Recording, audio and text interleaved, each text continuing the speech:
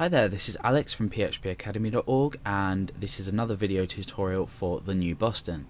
Now in this video I'm going to be talking about concatenation within PHP. Now if you've ever come across the word concatenation you'll understand what it means, or if you've programmed before you might understand how to concatenate different variables together, or how to print out things and then concatenate variables in so you can view them in a sentence if you like. Now in PHP it's really simple. Let's start out by creating just a few variables. So the first thing I'm going to do is create a variable called day, and this is going to be equal to the day of the week. So today it is Thursday, and I'm going to create another variable called let's say date. And this is just going to be simply equal to the day in numerical value. So it's the 31st today. Now down here, if I wanted to say echo out the day and then the date, so eventually I want it to say this, so let's just echo it out so we know what we're doing. Thursday, I could say the date is Thursday 31, just to make things simple. We could eventually faff around with st, but that would use if statements, which is later on. So the date is Thursday the 31st. This is what we want our program to display. We could in fact incorporate the year in as well, so I'm going to say year equals, I'm going to say 2011. Now the reason I'm doing this is, for example, if it was the year 2000, in actual fact it would work, so yeah, okay, we'll keep this as integer data. So the year equals 2011. So we've got a variable called day, we've got a variable called date, and we've got a variable called year. So eventually we want this program to display the date is Thursday the 31st 2011, but we want it to use these variables rather than a predefined set of text that we've written out.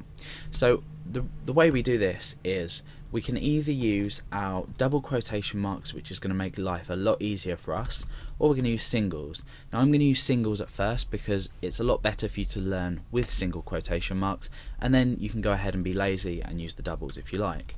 So with the single quotation marks, I'm going to start typing the date is, okay, so I've left a space here on purpose. Now after the last single quotation mark, but before the line terminator, we want to add a full stop. So it's just a single dot on this line. Then what we need to do is just simply address the variable that we want to echo. So this is still all included on the echo line.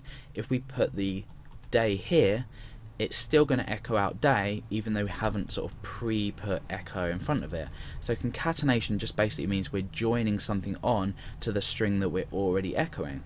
So the date is day, then we want a space, so I'm going to concatenate on a piece of string data with just a space inside, and I'm going to concatenate on as well with another dot date, and then I'm going to concatenate on another space, so we're using the full stop and then the space here with the single quotation marks, and then eventually we're going to do year. Now obviously we don't need to concatenate anything else onto the end of that because that is the end of our line. So now we can just preview. Let's have a look in our browser, refresh, and you can see that it says the date is Thursday 31st 2011. Now what if I was to make a change here? So I could say it's Friday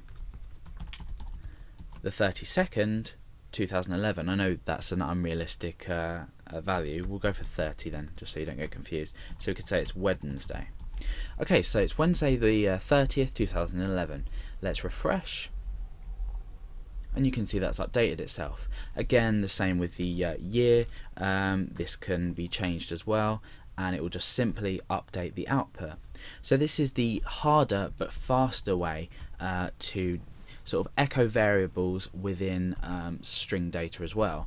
Obviously we could also echo things onto the end of this. For example, we might do a strong tag, and then we might put a strong tag just before here. So the way this is going to work is we're echoing out normal text, a bit of HTML just before we declare this within the concatenation. Then we have a space, we have the date, we have a space, we have the year, and then we end with ending the HTML. So let's refresh, and you can see that that's turned bold.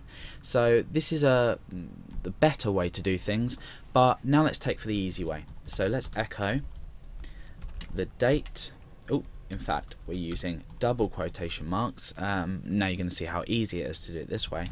The date is day, date, year, and that's it. We don't need to concatenate because we're using variables within a string. Now you might think that this will output $year.